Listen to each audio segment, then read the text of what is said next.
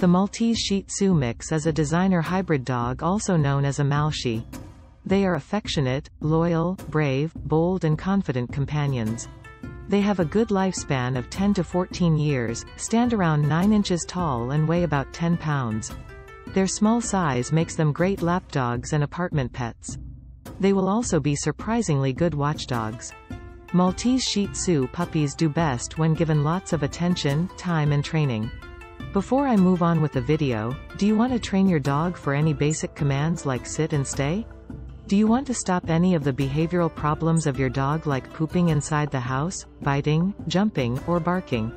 If your answer is yes, please grab the free Dog Training Secrets guide in which I have disclosed the deepest dog training secrets that would help you have a well-behaved, smart and obedient dog without spending hours in training him or her. This secret training technique cheat sheet is available for free only for a limited time from the link in the description box below. Maltese Shih Tzu personality can be a little quirky, with cheeky behaviors such as yapping, digging and chewing. But thanks to its toy-like appearance, miniature size and perky personality, many feel this pocket rocket crossbreed would be the perfect little companion. Maltese Shih Tzu appearance. A Malshi will be small, and will have a long, luxurious coat. There is a chance they will have some of the colors and markings of the Shih Tzu, so they might not be a white dog. The longer nose of the Maltese may negate some of the breathing issues that a pure Shih Tzu will experience too. As with any mixed breed, a Malshi will inherit a combination of traits from both parents. This means that we can get a fair idea of how they may look by familiarizing ourselves with the parents. The Maltese is compact and balanced, and its big dark eyes and black dot for a nose make up a sweet, well-balanced face. Shih Tzu are compact and solid, and carry themselves with an air of arrogance. The Maltese stands between 7 to 9 inches, and weighs under 7 pounds. The Shih Tzu is also small, standing from 9 to 10.5 inches and weighing from 9 to 16 pounds. The Maltese Shih Tzu as an adult will fall somewhere between the two. Grooming and coat care. Maltese Shih Tzu mixes have silky hair which can be trimmed or left to grow long and flowing, depending on how much upkeep the owner is prepared for. They have a double coat, which grows long and luxurious when looked after properly.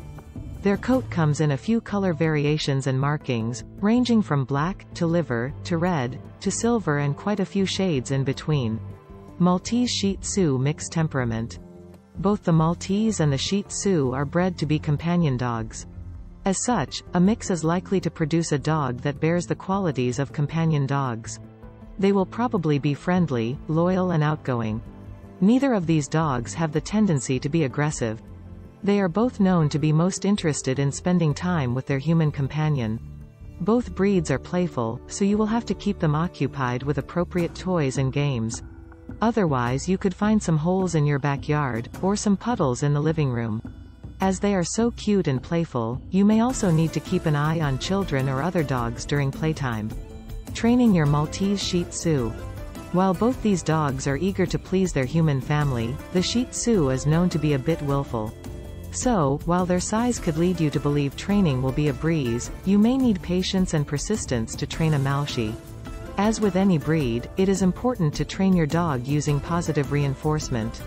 It is equally important that you socialize your dog as soon as possible. Socialization means exposing your dog to new people, dogs, environments, and situations, ideally from an early age.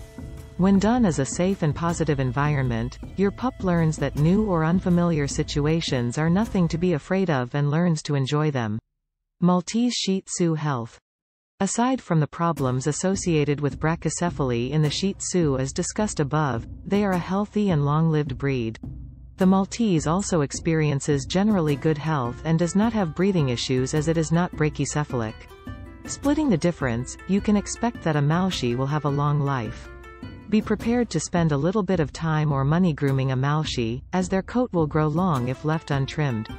There is always the chance of foreign objects getting stuck in the fur if it is left untrimmed, which can lead to discomfort or infections. Be careful not to let your Malshi grow too fat.